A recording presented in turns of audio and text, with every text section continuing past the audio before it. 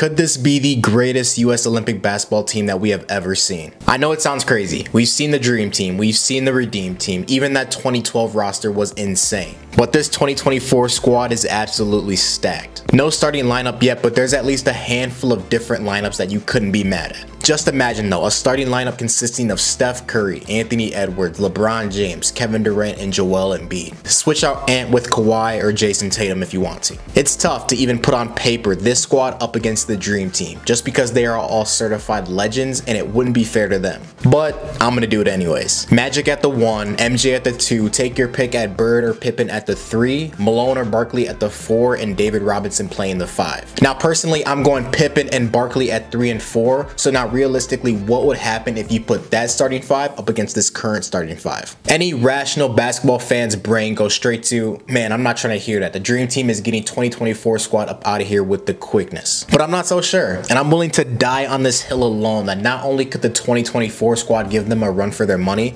but they could actually beat them. Going off the starting 5 that I gave, and I'm not talking about bench or depth, just 5v5. This 2024 roster can score with the best of them. 5 guys that can score from anywhere on the court. Now the Dream Team roster didn't have that, but they make up for it on the defensive side of things. Magic Johnson running the point at 6'9" would be a problem for anybody defensively. Probably why he ended his career with 5 rings and is considered to many as the greatest point guard of all time. But defensively, I don't even think you would have him guard Steph. I think you would switch him and Scottie Pippen. I would say switch him and MJ, but Steph is going to do a lot of running. Running without the ball, coming off of screens, and with MJ doing the bulk of your scoring, you don't want him gassing himself on defense. So you have Pippen guard Steph, you have Magic guard LeBron, and the other 3 stay the same. There's holes everywhere on both sides. More specifically with the Dream Team on offense and Steph Curry being the shortest man on the court by 3 inches, he's a liability on defense. That's not news to anybody. But with Magic not being your quote-unquote typical scorer, I'm okay with him having to work his way down to the paint to do most of his damage on Steph. And as good as a defender as Ant is, it's going to go the exact same way it's gone for literally any other person on the planet that has tried to guard Michael Jordan. On the flip side though, there are mismatches on the other end as well. Mismatches that I think hurt the Dream Team more than they hurt this 2024 roster. One big one being Charles Barkley. For how dominant as Chuck was and for how big he played, people forget that he's only 6'6". Kevin Durant is damn near 7 feet.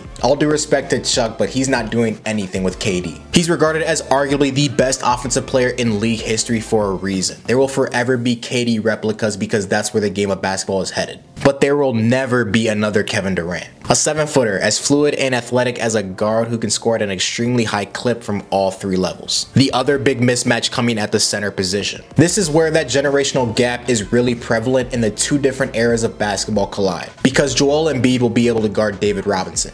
David Robinson will not be able to guard Joel Embiid. 2 of the most dominant big men this game has ever seen, but this is where I believe Joel Embiid separates himself from a lot of 90s big men. And notice I said a lot, I didn't say Shaq. Although Shaq would get that work too, we best believe he's definitely getting his as well. But Embiid has the brute force and post game of a 90s center, while also having the ball handling and shooting of this generation's big man. Not once did Robinson have to guard a guy like that his entire career. So you get Embiid to take the Admiral out to the 3-point line, and it's basically like taking a guy who can't swim very well into the deep end. Again, all speculation, but I don't think it's easy work for the Dream Team like many believe it to be. And if I'm being completely honest, that 2008 Redeem Team is probably a tougher matchup for this 2024 squad. Only because you had all 5 guys in the height of their prime. Whereas this 2024 squad has 3 guys nearing the end of their legendary careers and 1 just getting started. In 2008, you had CP3 at the 1, Kobe at the 2, Carmelo at the 3, Bron at the 4, and Dwight Howard playing the 5. Except in my version, I'm replacing CP3 with Dwayne Wade, who of course was going to come off the bench for Kobe Bryant, but at the time was a top 3 player in the world and led that team in scoring. Besides the fact that my argument for Embiid stays the same,